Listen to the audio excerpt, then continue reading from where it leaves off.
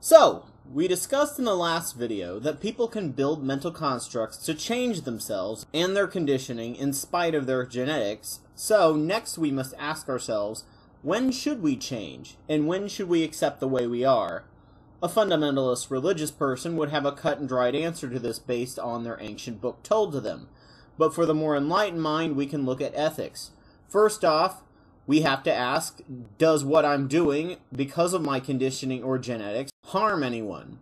Abuse, backstabbing, passive-aggressiveness, or even being a drain on someone else or society is a reason to change yourself or get help. The inability to pull your own weight because of your condition means that you are leeching off of someone else. While some of this may not be your fault, one should strive to make oneself more useful to the person or people who are caring for them, without expecting praise or thanks. If your preferences make someone feel uncomfortable by expanding their mind, that is not hurting that person, and is in the long run helping them. So long as your preferences involve consenting adults, there is no reason to change what you enjoy. Next, is the benefit worth the risk of losing your identity? In an accepting, healthy society, changing your orientation or preferences would be looked on as normal, or at least not their business, and not affect you. Sadly, in this society, you will be stigmatized and stereotyped, and many times you will find yourself making defense responses to people, and becoming the stereotype of angry or going out of your way to make people feel uncomfortable, unless you find a healing, accepting group. Prior to finding CFI, I had both of these reactions from just losing my religion. Alternative lifestyles get even more flack and attacks.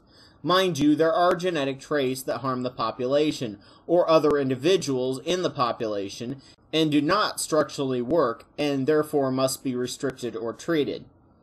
People who are sociopathic are at the gradient end of functioning mirror neurons, and feel no empathy for others, and tend to treat them like cattle or objects. At the Columbus gathering, I was reminded of the variety, as many of the atheists on YouTube are varying ranges of the psychological and social gradient. I had someone tell me that he had to cut out because the crowd was too much for him. This extreme occurs when the senses work overboard. It has been found to be useful in times of danger, as these people are more sensitive and better able to detect danger. But in good times, that sensitivity tends to be looked on as uptight or antisocial, which makes them less desirable in the good times. Introverted, supersensitive people tend to only make up about 20% of the population for this reason. Introverts judge extroverts and vice versa.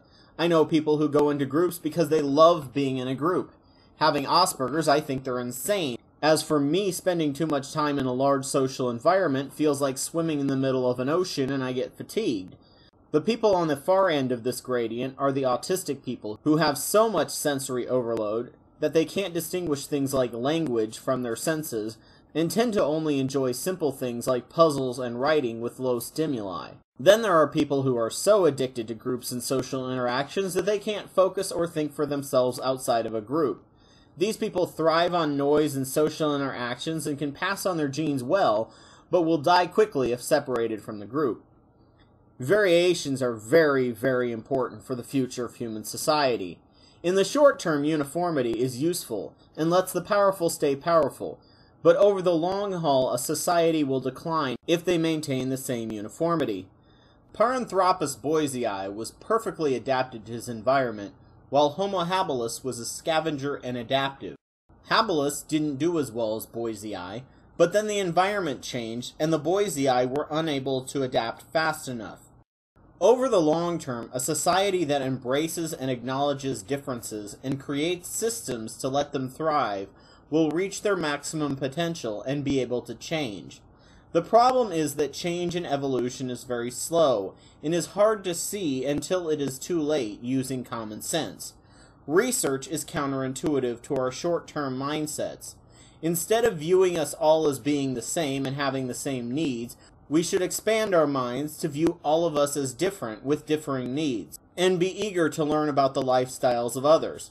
Like a world of the future in Doctor Who, with species of aliens living together as friends and learning each other's culture, physiology, and lifestyles. We should be a psychologically as well as culturally cosmopolitan world. It requires effort and work from us all, and stereotypes are quicker and easier. And being only around people like us makes us feel safe, but they may not be the same as you psychologically at all, or they may be faking their own self to be uniform. Studies done on children have found that they begin to develop natural us versus them reactions starting at the age of 3. When asked to spot the bad child, the child will more likely pick someone who is not of their ethnicity or gender. Identity is very important to a child in this stage, and they will emulate the people they identify with. As we expand our understanding in diversity, we will have to overcome this natural drive that we have to stereotype. Increasing awareness of differences as opposed to isolating and expecting them to change or suffer is key.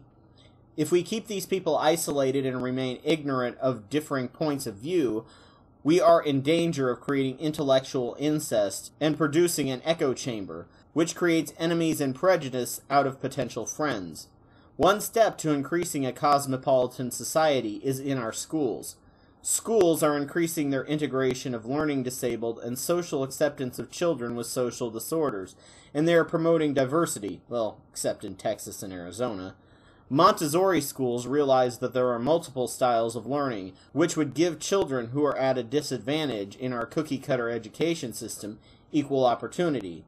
Increase in these kind of schools would be a long-term benefit to a city or a state, but of course they can't see past their tax forms when it comes to this kind of investment.